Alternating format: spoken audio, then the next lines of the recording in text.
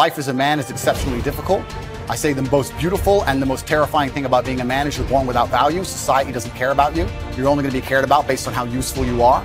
You have the chance to build yourself up and become a superhero if you're prepared to do the hard work and be indefatigable enough to never quit.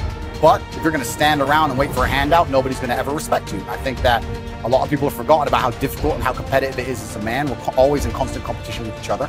And it's your duty as a man to stand up and say, I want to be as important and strong and good-hearted and God-fearing as possible.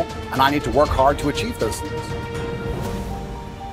If you look at the true warriors of humanity, you look at the true empire builders, you look at the true titans who are constructing a better world, they're less about pleasure seeking because they understand that if you want to have a great life, a soaring life, look at what most people do and do the opposite.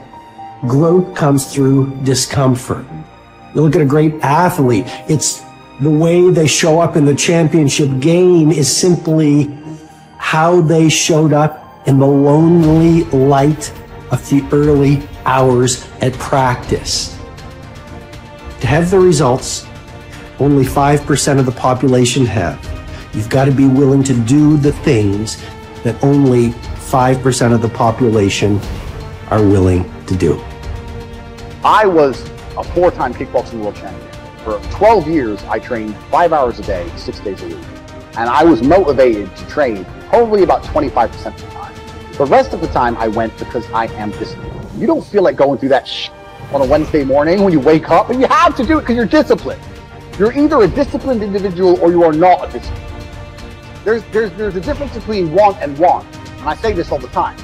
People say to me, I want to be rich. And I say, okay, well, I want to be able to ice skate.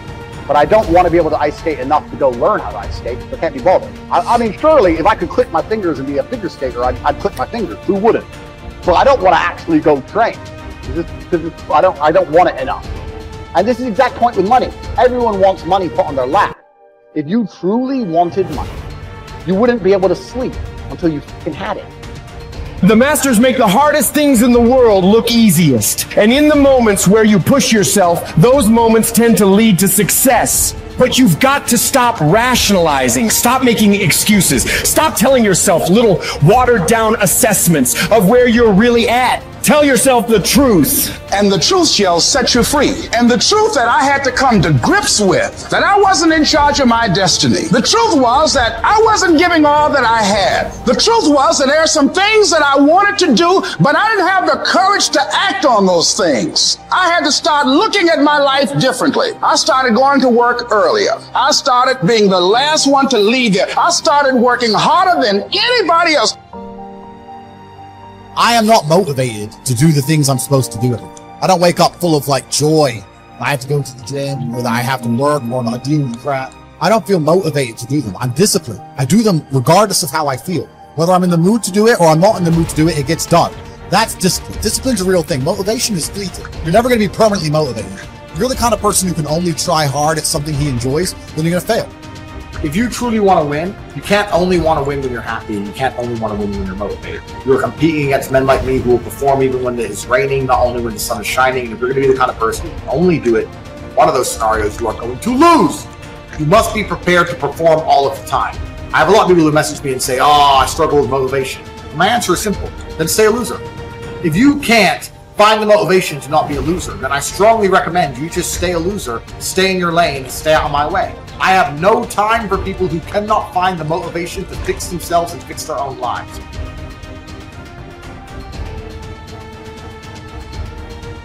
If you cannot control your own mind, then you go through life with zero control, zero influence. You can't control anything. You're just a feather in the wind, waiting for life to blow you from happy place to sad place to happy place to sad place, completely hoping on the gods to be fortunate to you, because if any genuine discomfort comes your way, we're clouded with doubt, and we wonder why it is so difficult for us to grow into the version of the best version of ourselves. Like, we wonder why it is so difficult to climb that mountain, to get over that obstacle. It's because we are not looking at the opportunity with the right perspective. Break the patterns that have been leading your life, but you need to identify what the patterns are. I think sometimes we just aren't even aware. It's just a pattern that's running. It's something that's happening. Maybe it's been happening for months or years or decades. We're not even aware. It's just become our identity. So when you identify the negative identity patterns that are holding you back, that's the first step. And you can start to really shift and replace it with a new identity, a new pattern that you can implement.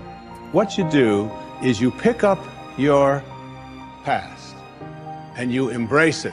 You understand it, you accept it, as I had to go through these things that I had to go through in order for me to get to this place today. And the evidence for that is that I did. You don't need any more evidence. You did. And then you toss it. You toss it. You embrace it and you toss it. And you merge into the now by giving up your attachment. Before you can do something, you first must be something. So you've got to be it intellectually. You've got to be it emotionally. That's like Solomon says, as a person believes in their heart, the emotional man. Well, it's only a period of time then until it manifests physically. That's one of the first laws of the universe, is the perpetual transmutation of energy. Energy is moving into form, always. To form, moving into form, through form, back into form again. So we cause it all to happen the way we think and the way we stay locked into ideas. I don't think greatness is something you're born with, some mysterious power bestowed upon us by God. It's something that truly exists in everyone. I look at it as a superpower we all have, buried deep inside us. This tiny diamond surrounded by layers and layers of rock, the hardest rock in the universe. And every time you do something good, a piece of that rock breaks away. We control where awareness goes, we're controlling where energy is flowing. And if we're controlling where energy is flowing, we're controlling what's manifesting in our life. All I need to do is control where my awareness goes. And if I can control where my awareness goes, I can control where my energy is flowing. And if I can control where my energy is flowing, I can control what is manifesting in my life. Every single person that wins big, every single person that you look at, every single person that you're inspired by, every single person that you aspire to be like, they only have one plan, and that is they are going to win or they are going to die trying. You can make your dream into a reality, but it will only take one person to believe that it's possible. It will only take one person to put in the work. That person is you.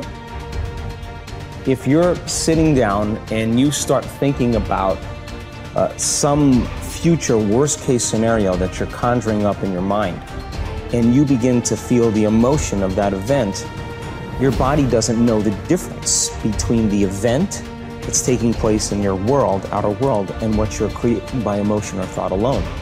So most people then, they're constantly reaffirming their emotional states. So when it comes time to give up that emotion, they can say, I really want to do it. But really the body is stronger than the mind because it's been conditioned that way. So the servant now has become the master. And the person all of a sudden, once they step into that unknown, they'd rather feel guilt and suffering because at least they can predict it. Being in the unknown is a scary place for most people because the unknown is uncertain. And people say to me, well, I can't predict my future. I'm in the unknown, and I always say the best way to predict your future is to create it. Not from the known, but from the unknown. What thoughts do you want to fire and wire in your brain? What behaviors do you want to demonstrate in one day? The act of rehearsing them mentally, closing your eyes, and rehearsing the action. The rehearsing the reaction of what you want? Or the action? The action of what you want. By closing your eyes and mentally rehearsing some action. If you're truly present, the brain does not know the difference between what you're imaging and what you're experiencing in 3D world.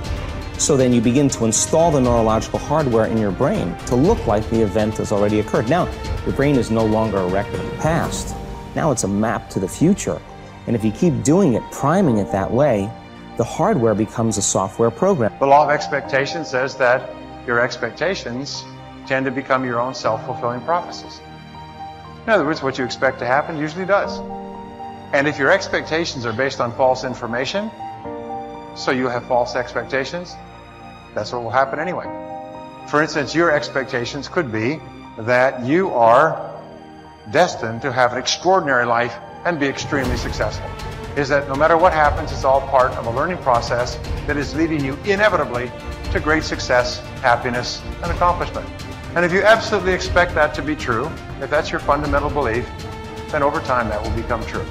You'll be able to throw off the ups and downs of life. You'll be able to ignore the negative influences around you. If you confidently expect to be a great success, then by gum, you sure will be. No matter what people tell you, you just say, well, it'll be all right. Everything will work out fine. And we know that an attitude of confident expectation is a hallmark of highly successful people. They just expect to succeed more than they fail. They expect to be liked by others more often than they're disliked. They expect to learn from every difficulty that they have. They expect to keep making progress. They just confidently expect it. And surprise, surprise, your expectations affect your realities. What you experience on the outside is determined by how you think on the inside. As they say, you are not what you think you are, but what you think you are. In the Bible it says, as a man thinketh in his heart, which means in his subconscious mind, way down deep, so is he. According to your faith, it's done unto you, and so on. Big picture thinking can benefit any person in any profession. When somebody like Jack Welch tells a G employee that the ongoing relationship with the customer is more important than the sale of an individual product, he's reminding them of the big picture. When two parents are fed up with potty training, poor grades or benders, and one reminds the other that the current difficult time is only a temporary season, then they benefit from thinking big picture. You have to think anyway, so why not think big? Big picture thinking brings wholeness and maturity to a person's thinking. It brings perspective. It's like making the frame of a picture bigger in the process, expanding not only what you can see, but what you are able to do. Big picture thinkers are never satisfied with what they already know. They are always visiting new places, learning new skills. And because of that practice, they often are able to connect the unconnected. They are lifelong learners. To help me maintain a learner's attitude, I spend a few moments every morning thinking about my learning opportunities for the day.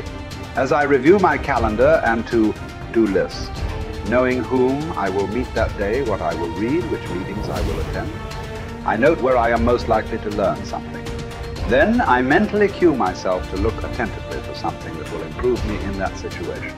If you desire to keep learning, I want to encourage you to examine your day and look for opportunities to learn. Writer Henry David Thoreau wrote, "Many an object is not seen, though it falls within the range of our visual ray, because it does not come within the range of our intellectual ray." Who you are determines what you see and how you think. Big picture thinkers realize there is a world out there besides their own, and they make an effort to get outside of themselves and see other people's worlds through their eyes. It's hard to see the picture while inside the frame. To see how others see, you must first find out how they think. Becoming a good listener certainly helps with that. So does getting over your personal agenda and trying to take the other person's perspective.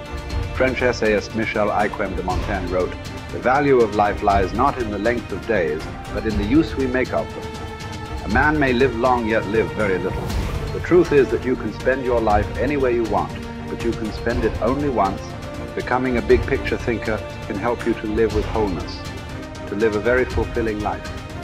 People who see the big picture expand their experience because they expand their world. As a result, they accomplish more than narrow-minded people. And they experience fewer unwanted surprises too, because they are more likely to see the many components involved in any given situation. Issues, people, relationships, timing, and values. They are also, therefore, usually more tolerant of other people and their thinking.